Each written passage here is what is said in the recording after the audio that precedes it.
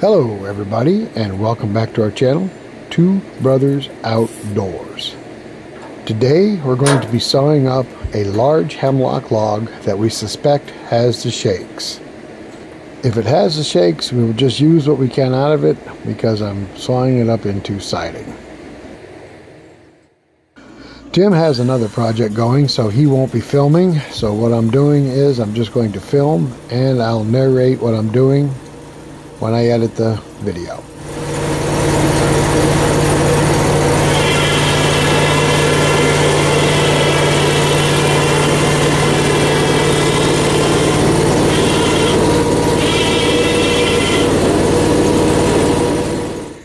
It's a little warm in here, so let's open up the doors and get a breeze blowing.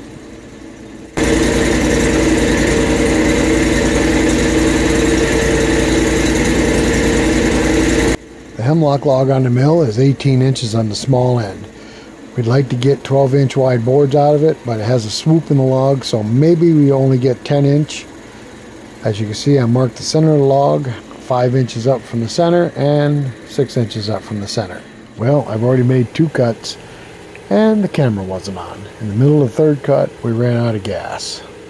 We have the saw all gassed up and restarted, and we're going to finish this third cut right now.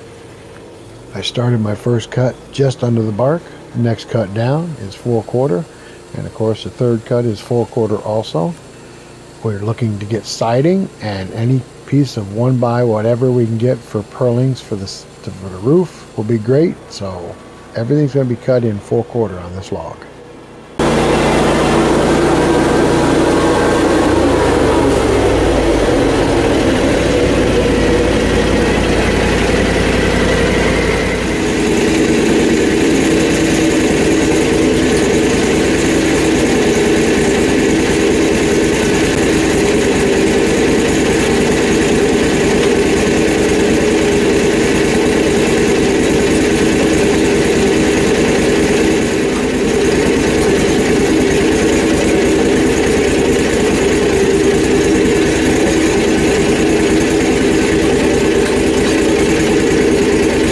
After you turn the log, you want to make sure that the open face is square with the log stops.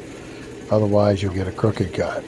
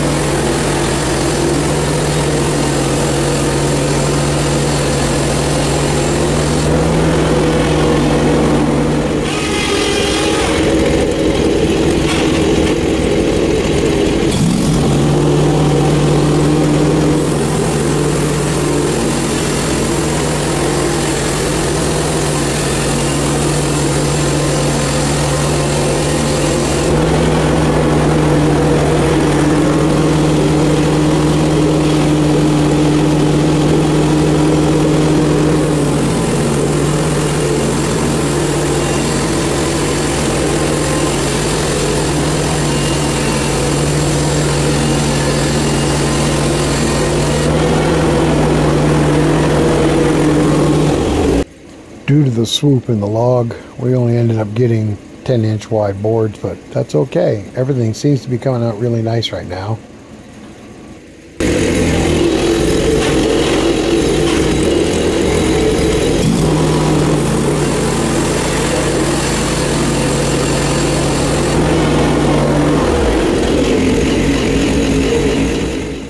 I'm predicting maybe 11, 12 boards out of this can.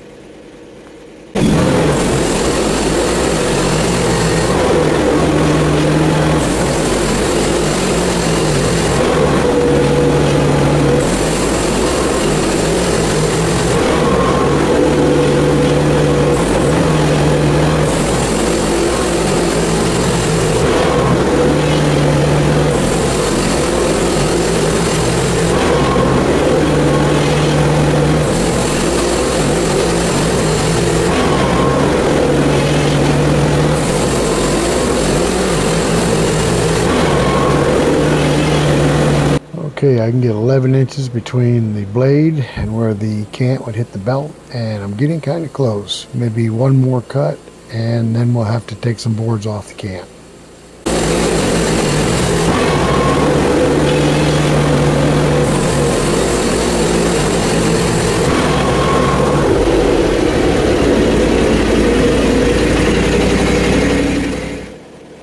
Okay, the can is down to 3 inches thick, and I'm going to use it to pinch these flitches in between the cant and the dogs so that we can get straight cuts. And we're going to cut these flitches out to 7 inches wide. I'll use those for purlings up on the roof.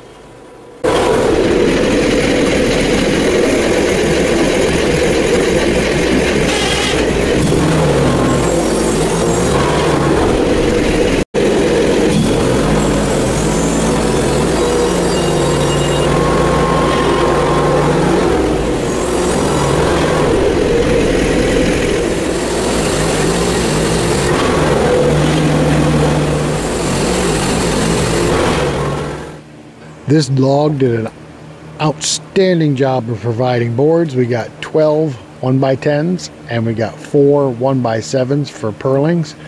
I am very, very happy the way this came out, and it didn't have the shakes as bad as we thought. There was only one board that split. The rest of them were all fine.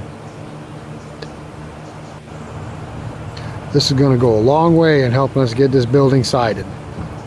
You can always tell how accurate your mill is by how tight the boards fit together and how level they are when you nail them flush. Alright, we're going to leave this one right here. Thanks for coming along with us. If you're not subscribed to our channel, hit that subscription button, and until the next one, we will catch you later. And as Tim would say, bye-bye now.